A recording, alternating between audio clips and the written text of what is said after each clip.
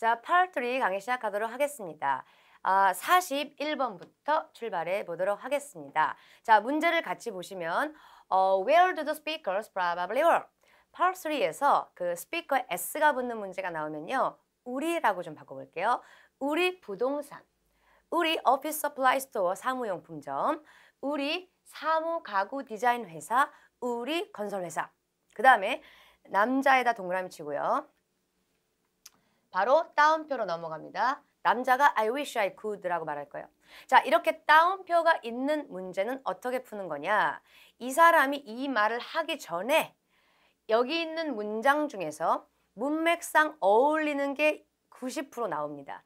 그 상태에서 이 말을 할 때 타이밍에 맞춰서 그냥 어울리는 걸 딱 찍고 넘어가는 방법으로 푸는 거예요. 그러면 자, 남자가 뭐라고 말했냐면은 나는 캐럴락 머레를 고용하고 싶어. 난 너무 바빠가지고 조인할 수가 없어. 아니면 내가 어떤 스포츠 이벤트에 초대를 받았어. 나는 승진을 기대하고 있어. 라고 하면서 I wish I could를 찍어주시면 되고요. 그 다음에 offer. 자, offer는 뭐냐? 우리가 이 앞 강의에서 제가 Part 2 할 때 offer 얘기했었죠. 제공. 그거랑 똑같아. 그래서 would you like me to? Do you want me to? I can. Let me. Why don't I? 이렇게 말한 다음에 여자가 내가 캔슬 해줄게. 내가 게시해줄게. 내가 말할게 너의 상사에게. 내가 전달해줄게 서류를. 이렇게 말했다는 뜻이다. 자, 그러면 한번 같이 들어보면서 답을 찾아보는 연습하겠습니다. Clark, I saw the executive set you designed for our company's fall catalog. 자, 끊어볼게요. Clark, I saw the executive set you design. You design. 너랑 나는 이미 같은 일을 한다는 전제하에 너는 디자인을 하는 사람이구나. 그래서 이미 A, B, D는 탈락이고요. 체크해놓고 사무 가공 확인해 볼게요. I really liked it. 나 마음에 들었어. In fact, 뭔가 강조하면서 답을 주겠다는 신호다. I got the entire set for myself. 내가 전체 세트를 샀어. 그러면서요. 뭘 샀어? Including the bookshelves and the computer desk. 확실해졌네. 내가 사무 그 책장이랑 그 다음에 컴퓨터 데스크도 샀어. 그 남자가 디자인 것이 오피스 퍼니처라는 게 확실해진 거예요. 그러면서 넘어갈게요. Really? Thanks. I spent a lot of time planning out the design. 고마워. 나 그거 디자인하는데 시간 많이 썼는데. 그랬죠? 그랬더니 Actually, our team is now setting up 3 model 자, 지금부터 이 I wish I could에 대한 답을 점점 주고 있는 거예요.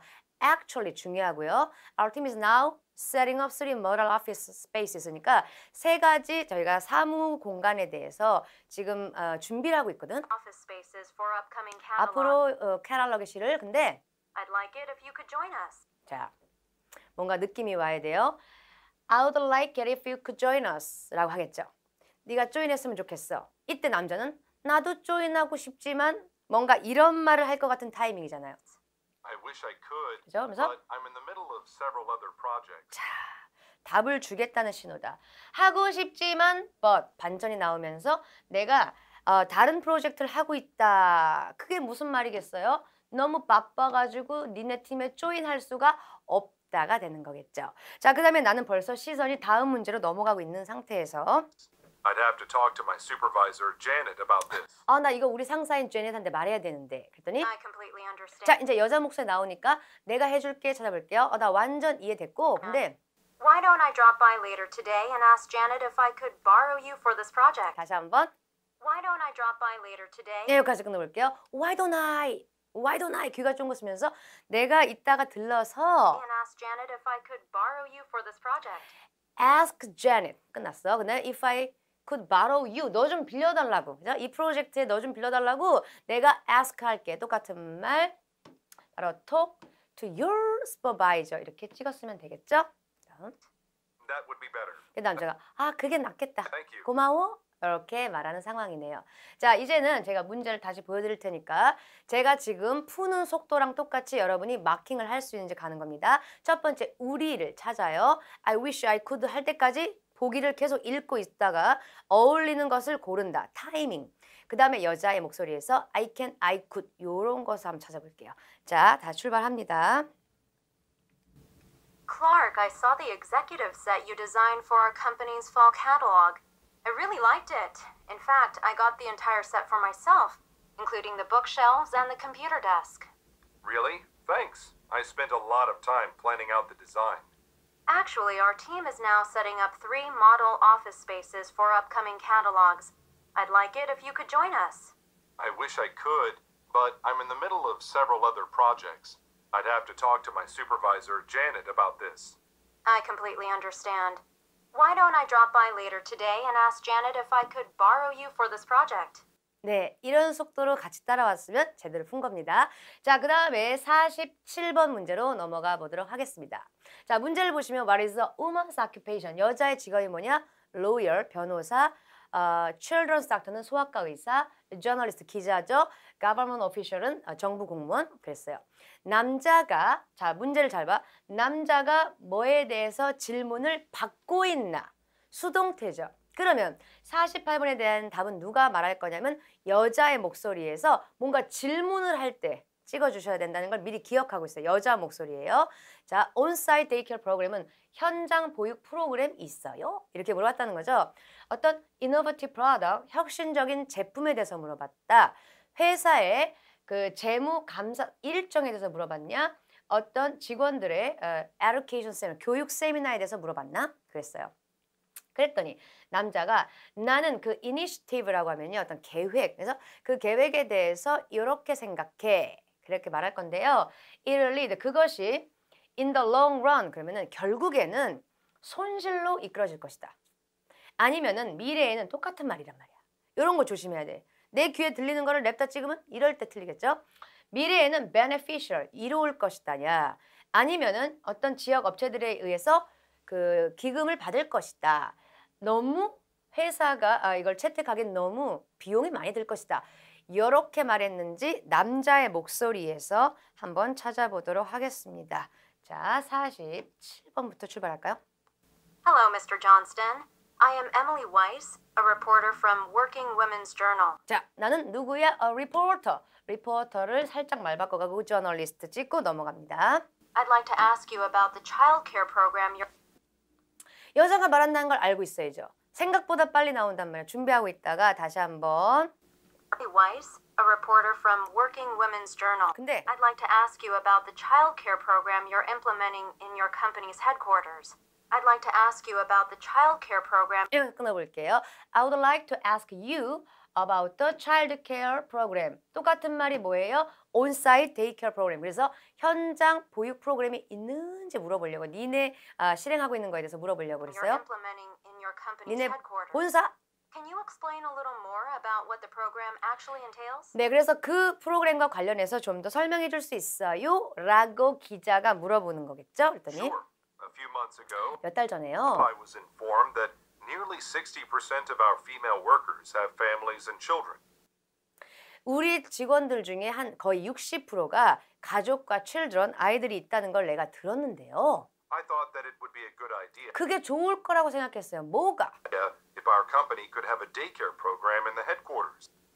그래서 우리 회사가 그 보육 프로그램을 가지고 있으면 좋을 거라고 생각했어요, 본사에. 그랬거든요. 그게 그 이니셔티브잖아요. 그러면은 But aren't you concerned about financial losses 끊어볼게요. 그런데 걱정되지 않으세요? 그 재정적인 손실이 걱정되지 않아? due to the initiative's additional expenses? 네, 뭐 때문에? 그 계획에 대한 추가적인 비용 때문에. 그러면 이제 남자가 지금 말을 할 차례죠. We always deal with losses and gain, 우리는 이미 그 손실과 이익을 다루고 있어요. but I 그러니까 firmly believe that this 이렇게 생각해 난. will create the latter for us in the long run. 아, 여기 어려워요. But I firmly believe that this will create the latter for us in the long run. 자, 그러면은 나는 이렇게 생각을 해요. It will, this create the latter는요. 후자잖아, 후자. 그죠? 그래서 in the long run은 발음 똑같지만 결국 향후에는 후자를 만들어낼 거라고 생각한다. 그러면 아까 뭐겠어요? 손실이 전자고 gains가 후자니까 요거를 갖다가 beneficial이라고 말을 바꾼 거구나. 그래서 요거를 하시면 되겠죠. 자, 여기에서 그러면은 이것도 우리가 생각해 봐야 되겠죠. 만약에 문제에 the latter 이렇게 후자를 낼 수도 있지만 전자를 낼 수도 있잖아. 그러면 전자는 뭐라고 하면 될까요? 참고로 the former 초등학교 3학년처럼 썼네 글씨를. 자, the former가 전자 같이 외우시면 the former, the latter 같이 외우시면 좋겠죠? 자, 그러면 다 됐죠? 자, 이제 한번 들어볼게요.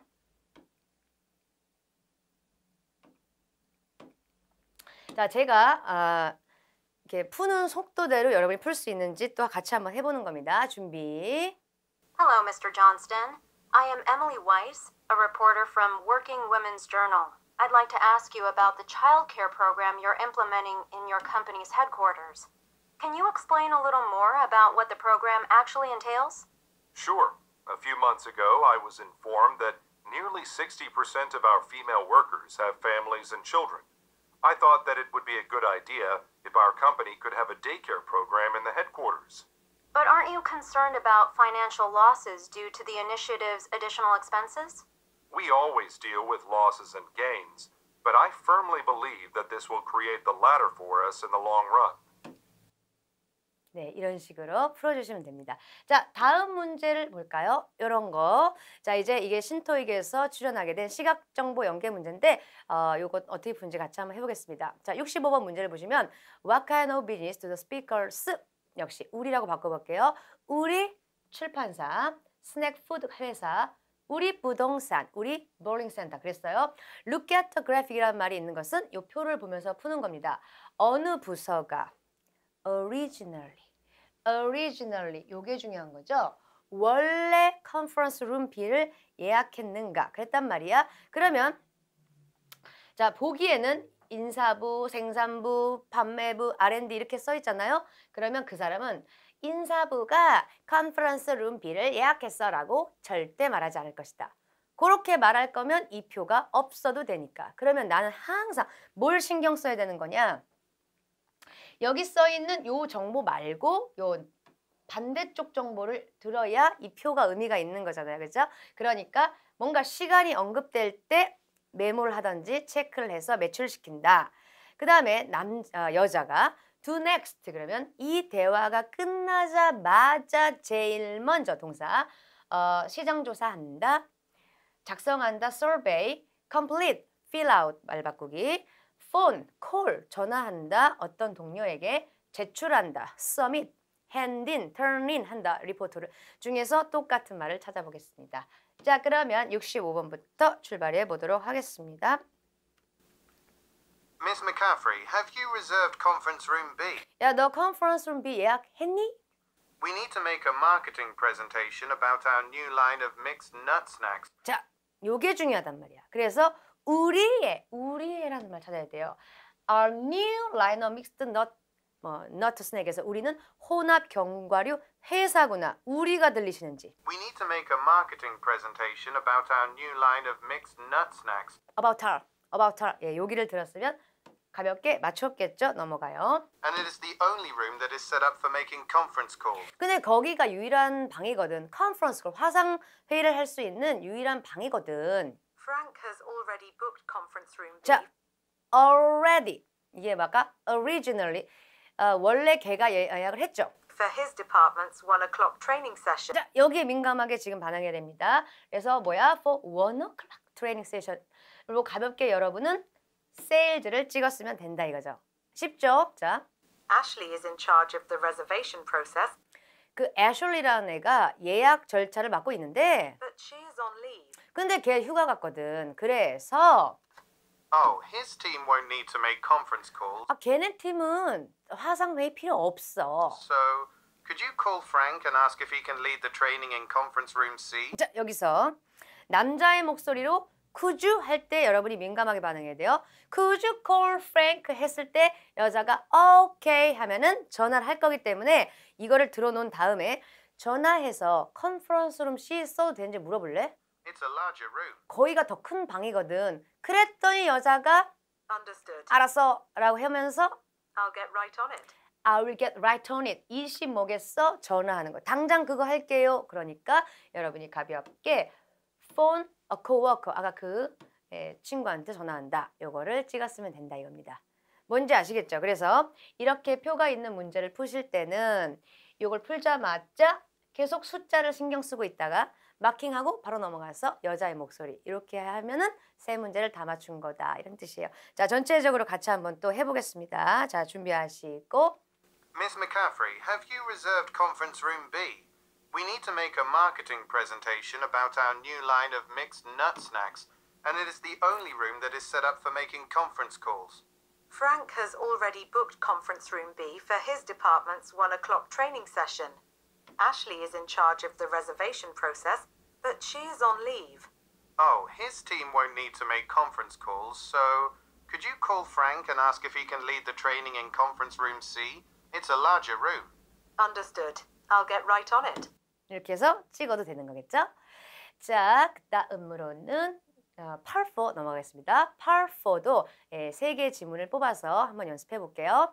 자, Part 3랑 4의 차이점이 뭐냐? Part 3는 남자, 여자 이런 것을 신경 쓰면서 눈을 이동하셔야 되는데요. Part 4는 90% 이상 순서가 바뀌지 않고 서론, 본론, 결론에 맞춰가지고 눈을 이동하시면 되는 겁니다. 그러면 자, 74번부터 보시면 여기서는 남자, 여자가 아니라 speaker, listener란 말이 나오니까 listener를 you라고 바꿔볼게요. 너희가 누구냐? 너희들은 호텔 컨시어즈는 그 수위죠. 호텔의 수위들인가? 니네는 레스토랑 셰프인가? 여러분은 호텔 청소하는 직원들이야? 여러분이 호텔 게스트인가? 들어보세요. 그 다음에 이 미팅의 one purpose가 뭐냐? 한 가지 목적은 바로 검토하는 겁니다. 새로운 워크 스케줄을 강조하는 거다. room maintenance procedure라고 나왔는데요. 자, 여기서 요거의 개념을 조금 설명드릴게요. maintenance란 단어가 정비, 보수, 여기서는 관리라고 하면 좋겠어. 방 관리 절차. 그런데 이게 part 1에도 나오고 3, 4, 7에 나오는데 얘의 개념이 뭐냐면요. 자, 낡은 것을 보수하는 거, 그러니까 remodeling. 구체적으로 말하면은 페인트를 칠한다든지 뭐 바닥을 다시 깐다든지 아니면은 그 잔디를 깎는다든지 조경을 한다든지 게다가 룸을 청소하거나 이런 것들이 다 속하는 겁니다. 그래서 청소라든지 보수 관리 이런 것이 다 속한다는 개념으로 쟤를 이해해 주셔야 돼요. 꼭 알아두시고 그 다음에 무료 식사를 제공해 주는 게 목적이냐 아니면은 새로운 체크인 룰을 알리는 게 목적인가? 전반부 후보 이렇게 해놓고요. 그 다음에 listeners now 이런 게 중요한 겁니다. now 자 이제 여러분은 요게 요청됩니다. 이제 요렇게 하세요 라고 말했다는 뜻이야. now는 그럼 뭐야? 그동안은 안 그랬는데 이제부터 이렇게 하라고 했기 때문에 뭔가 새로 생겼거나 변경되는 것을 찾아라 라는 거구나. 그래서 자 이제부터는요. 나눠주세요. 피드백 서베이를 Learn a method for forwarding sheets는 시트를 접는 방법 배우세요. 교육시키세요. 새로운 직원들을 complete 작성하세요. 임무 체크리스트를 이런 말이 있었는지 한번 찾아보도록 하겠습니다. 자, 74번 전반부부터 출발합니다. Hello, and thank you for gathering here today. 자, 오늘 모여주셔서 감사합니다. It has come to my attention that 데디아가 내 관심을 끌었어. 뭐가? some of the rooms are not properly set up before guests come in. 자, 첫 번째 힌트. 몇몇 룸들이 준비가 안 됐어요. 손님들이 오기 전에. 그래서 일단 호텔은 다 똑같은데 Sheets are sometimes not changed, 시트가 어떨 때는 갈아지지도 않았고 and surfaces are not wiped down. 바닥도 청소가 안 돼 있고 그러면 니네들은 누구겠어요? 아, 호텔 청소하는 직원들이구나. 이렇게 해놓고 나는 이미 다음 문제로 시선이 넘어가 있는 상태에서 I've called you together to stress that it is our hotel's policy to guarantee all of our guests a clean, comfortable room when they check in. 여기까지인데 Sheets are sometimes 자, 봐요. not changed, so I've called you together to stress that it 끊어볼게요. So I've called together. 투부정사가 중요한 거죠. 내가 여러분들을 모았어. 왜냐면 to stress that. that 이하를 강조하려고 할 때 나는 벌써 emphasize에 눈이 간 상태에서 is our hotel's policy 그게 우리 호텔의 정책이야. 뭐가? to guarantee all of our guests a clean, comfortable room when 우리가 보장하는 게 그 우리 모든 게스트들에게 어떤 clean, 깨끗하고 편안한 방을 보장하는 게 they check in. 네, 그들이 체크인했을 때 이런 말에서 바로 emphasize room maintenance procedure라고 한단 말이야. 그래서 그런 청소하는 것들이라든지 이런 것들을 maintenance라고 말할 수 있다. 요거를 좀 챙겨 놓으시면 되겠죠. So moving forward 이런 거 알아야 되겠죠. 그래서 이제부터는 앞으로 안 그랬는데 이제부터는 Everyone will need to complete a paper checklist of things they have to do. Everyone will need to complete 똑같네. Complete a paper checklist니까 그 paper checklist 뭐에 대한 of things they have to do 그들이 해야 되는 일에 대한 checklist를 complete 해야 돼에서 바로 여러분은 complete a duty checklist를 이제 매치시켰으면 되겠죠. To set up a room before going on to the next one. 예, 그래서 그 setting a room 방을 준비하기 전에 다음 방으로 가기 전에 먼저 체크를 하라는 거예요. 그리고 and then Submit it to the floor manager 그리고 나서 그것을 플로어 매니저한테 제출하세요. at the end of each round. 예, 그러니까 그 각 회가 돌아갈 끝에 체크리스트를 제출하세요. 이렇게 된 거야. 그래서 complete a duty checklist를 찍었으면 되는 겁니다. 자, 다시 한번 문제를 보시면서 눈을 이동하시면 저와 같이 한번 풀어보도록 하겠습니다. Hello, and thank you for gathering here today. It has come to my attention that some of the rooms are not properly set up before guests come in. Sheets are sometimes not changed, and surfaces are not wiped down. So I've called you together to stress that it is our hotel's policy to guarantee all of our guests a clean, comfortable room when they check in. So, moving forward, everyone will need to complete a paper checklist of things they have to do to set up a room before going on to the next one, and then submit it to the floor manager at the end of each round. 네, 어떠세요? 지금 하나 풀고 조금 쉬었다가 하나 풀고 이러는 게 아니라요. Part 4는 하나 풀고 바로 이게 좀 생각보다 빨리 나오죠. 그래서 굉장히 집중력과 순발력이 중요한 겁니다. 문제를 읽는 속도가 생명이겠죠. 자, 이번에는 92번으로 넘어가 보도록 하겠습니다. 이렇게 따옴표가 있는 화자의 의도 파악 문제 파트 4에 있죠. 자, 92번부터 같이 보시면 이 브로드캐스트의 토픽이 뭐냐? 전반부 후보네요. 북 리뷰는 책에 대한 후기, 평 말하는 건가? new 중요한 거고요. 새로운 텔레비전 프로그램에서 말하는 건가? 1년의 인터랙티브 클래스는 쌍방향 수업에 대해서 말하는 건가? 무료 뮤직 페스티벌 전반부에서 찍자마자 93번 보기를 쳐다보란 말이에요. 얘를 한번 읽으신 다음에 but purely 전적으로 on a first come first serve basis는 선착순 되게 중요한 거예요. 전적으로 선착순입니다. 이 말을 하기도 전에 답이 나올 거예요. 자, 이벤트가요. 충분한 좌석이 없을지도 몰라요. 그럴 수도 있고 음식이 이용 가능해질 겁니다. 이벤트에서 이런 내용이 나와야 돼요.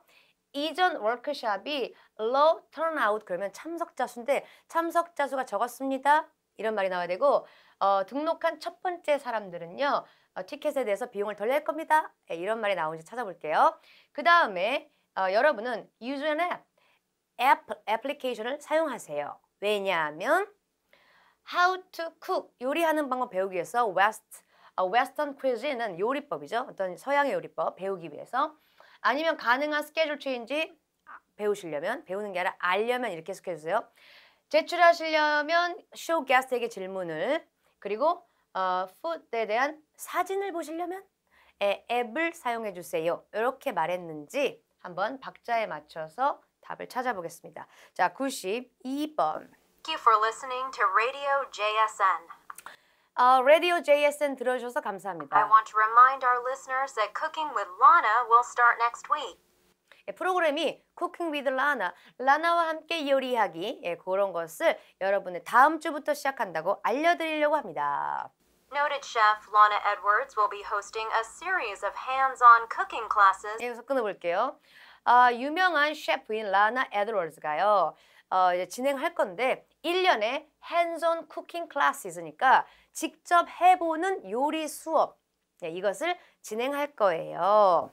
All over the West Coast. 그래서 웨스트 코스트 전역에 걸쳐서 그런 수업을 한대. 그러니까 뭐야? A series of interactive classes. 요거를 찍었죠. 다음에 Tickets to all of her classes will be free, 모든 클래스에 대한 티켓은 무료지만 but purely on a first come, first served 자 이제 찍을 준비를 해야 돼요. But 뭔가 반전이지. But 하지만 전적으로 선착순이긴 하니까 basis. So you'll want to hurry and register. 이거지. 그래서 so you will want to Hurry and register. 선착순이니까요. 빨리 등록하세요. 이 말에서 좌석이 공짜긴 하지만 충분하진 않구나. 이것을 우리가 알 수 있는 거겠죠? A를 찍고 자 시선을 다음으로 넘기신 다음에 The first cooking class will be on the 13th at noon in Palm Coast Hotel in San Diego. 여기서 첫 번째 수업은 13일 날 12시에 Palm Coast Hotel in San Diego에서 할 겁니다. All attendees will be given a free copy of her latest cookbook, Leisurely Lana. 네, 그래서 최신의 요리책인 이거 Leisurely Lana를 줄 건데 Please be sure to check Radio JSN's special mobile phone app. 여기서 또 되게 중요한 게 뭐냐면 Please be sure to 지금 답이 나와요 라는 신호다. 집중하신 다음에 자 문장 똑같은 말이죠. Radio JSN의 스페셜 모바일 앱을 확인하세요. 왜냐하면 App for any updates or changes to the class schedule. App for any updates or changes to the class schedule. 바로 for any updates, 업데이트 된 상황이나 changes to the class schedule, 그러니까 스케줄에 뭔가 변경사항을 확인하기 위해서라는 말에서 to learn about possible schedule changes 이렇게 찍었으면 되겠죠. 자, 그 다음에 다시 한번 해볼까요? 끝났네. 자, 92번 주제를 찍자마자 그 다음에 선착순이라는 이유가 뭔가 어울리는 거 찍고 넘어갔어. 왜 앱을 사용하라고 한 거지? 이렇게 한번 해볼게요. 자, 준비. Thank you for listening to Radio JSN. I want to remind our listeners that Cooking with Lana will start next week. Noted chef Lana Edwards will be hosting a series of hands-on cooking classes all over the West Coast. Tickets to all of her classes will be free, but purely on a first-come, first-served basis. So you'll want to hurry and register. The first cooking class will be on the 13th at noon in Palm Coast Hotel in San Diego. All attendees will be given a free copy of her latest cookbook, Leisurely Lana. Please be sure to check Radio JSN's special mobile phone app for any updates or changes to the class schedule. 네, 이렇게 푸셨으면 되는 겁니다. 자, 이제 마지막으로 이런 것도 한번 해볼게요. 시각정보 연계 문제. 뭔가 뭐 지도 같기도 하고 약간 복잡한 이런 표가 있어요. 어떻게 푸는지 같이 해볼게요. 자, 문제를 보시면 Who most likely is the audience? 어떻게요? You가 누군지 찾아볼게요. 너희들은 새로운 가이드들인가? Professional gardener, 전문 정원사들인가? Zookeepers, 동물원 관리자들인가? 아니면 방문 연구 학자들인가? 니네가. Look at the graphic. Which trail is scheduled for landscaping work? 그랬단 말이야. 자, 보세요. Trail 1, 2, 3, 4. 그런 말은 걔가 직접 해주지 않는다고 그랬죠. 그러면은 랜드스케이핑과 관련된 거에 있어서 나는 뭘 들어야 되냐면은 Botanical Garden, Observatory 이런 말 있잖아요. 뮤지엄. 요거를 들으라는 거구나. 요거를 신경 쓰고 있어요. 그 다음에 What is the wildlife center also? 이란 말 있어야 돼요. 또한 involved in, 뭐와 관련돼 있느냐? 심는 거, new species of flowers, 새로운 종의 꽃을. 트래킹은 찾는 거죠. 새로운 종의 동물을. 만드는 것, 추가 공원 길을. experimenting은 실험하는 건데 flower based medicine, 그 꽃을 기반으로 한 약을 실험하는 것을 또한 그것에 관련돼 있다. 이런 말이 있는지 순서대로 찾아가 보겠습니다. 90% 이상 순서는 바뀌지 않는단 말이에요. 한번 해볼게요. 98번. Welcome to the Hibiscus Wildlife Centre, 자, Welcome to the Hibiscus Wildlife Center 오신 거 환영합니다. and thank you for attending today's employee training. And thank you for attending today's employee training. 자, 여기 여러분의 오늘 그 트레이닝에 오신 걸 환영합니다. We're pleased you'll be guiding visitors around the park. 자, 여기 We're pleased you'll be guiding visitors around the park. 완전 중요한 거. We are pleased. You will be guiding visitors. You will be guiding. 여러분은 가이드하는 사람이구나. 에서 바로 가볍게 가이드들한테 말하는 거구나를 찍어요. In a moment, we'll leave this visitor information building. 자, 이제 잘 따라가야 돼요. 잠시 후에 우리가 이 비지터 인포메이션 빌딩을 출발해서요. 근데 Which you'll see on your map is located in the middle of the center. 여러분 Part 3, 4는요. 이렇게 which 이런 관계대명사 나올 때 답을 준다는 신호예요. 이걸 꼭 잘 들어야 되는데 그 information, 그러니까 visitor information building이란 말이 여기 없잖아요. 그래서 그게 이 지도의 중앙에 있다라고 일단 설명해 줬어요. 그럼 이제 여기를 기준으로 해서 여러분이 눈을 이동하는 겁니다. As part of this orientation, 이 오리엔테이션의 일환으로 we will first walk down Trail 2. 자, 이제 따라가 봐요. 우리는 먼저 트레일 2로 갑니다. 예, 여기를 따라서 갈 건데 And I'll note points of interest for visitors. 제가요, I'll note 적어드릴게요. Point of interest는 관심 가져야 될 부분에 대해서 흥미점 요거 내가 적어드릴게요. 방문자를 위한 You will be guiding visitors through all the center's trails, 뭔가 느낌이 와야 돼 지금. 여러분은 모든 그 센터의 길을 따라서 통과해서 안내를 할 건데 except for this one here. 뭔가 여기서 집중하는 포인트. Except for this one here. 여기가 어딘지 모르죠 아직은. 여기만 빼고 It's closed for scheduled landscaping work 나오죠? on the gardens at the trail's end. 이런 식이란 말이야. 뭐라고 그랬냐면 그 gardens라는 말을 듣고요. 그 길의 끝부분에서 garden의 landscaping work이 있기 때문에 이걸 듣고 여러분은 가볍게 그래서 트레일 1에 지금 가지 않는다는 거구나. 랜스케이핑이 있는 거구나. 이렇게 찍으시면 된다는 겁니다. 자, 그 다음에 다음 문제로 넘어가서 The Wildlife Center is also 자, 여기서 민감하게 반응하면 also 이런 걸 꼭 쳐야 된단 말이에요. 그 Wildlife Center는 또한 The Wildlife Center is also collaborating with a local university. 끊어볼게요. 로컬 유니버스 문제 있었던 거니까 유니버시티와 협력할 겁니다. 왜? To plant new floral species in the center's green spaces. 이게 중요한 거죠. To plant, 심기 위해서 new flower species in the center's green spaces. 어떤 녹지대에 그런 꽃자리를 심는 것을 위해서 어떤 대학과 collaborate 한다. 이 말에서 또한 얘네들이 뭐랑 involved 되어 있냐 하면은 planting 하는 거죠. new species of flowers에서 이런 식으로 매치를 시키면 되는 겁니다. 예, 그러니까 LC는요, 이게 되게 많이 꼬거나 어렵거나 그런 건 아닌데 집중력과 순발력 그리고 이 속도의 문제가 있어요. 그래서 여러분이 미리 문제 읽는 걸 충분히 훈련한 다음에 이렇게 박자를 맞추는 걸 자꾸 연습하시잖아요. 굉장히 잘 들립니다. 자, 98번부터 다시 한번 내가 할 수 있는지 잘 들리실 거예요. 마지막으로 다시 들어보겠습니다. 자, 준비. Welcome to the Hibiscus Wildlife Center and thank you for attending today's employee training. We're pleased you'll be guiding visitors around the park. In a moment, we'll leave this visitor information building, which you'll see on your map is located in the middle of the center. As part of this orientation, we will first walk down Trail 2, and I'll note points of interest for visitors. You will be guiding visitors through all the center's trails, except for this one here. It's closed for scheduled landscaping work on the gardens at the trail's end. The Wildlife Center is also collaborating with a local university to plant new floral species in the center's green spaces. 네, 이렇게 다 푸셨죠? 이렇게 해서 Part 4 강의를 마치고요.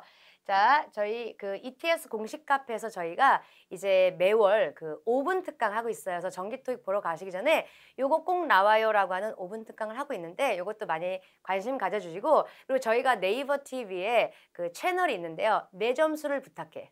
냉장고를 부탁해가 아니라 내 점수를 부탁해라는 프로그램이 있는데 이것도 여러분 찾아서 많이 구독해 주시기 바랍니다. 오늘 여기까지 하겠습니다. 감사합니다.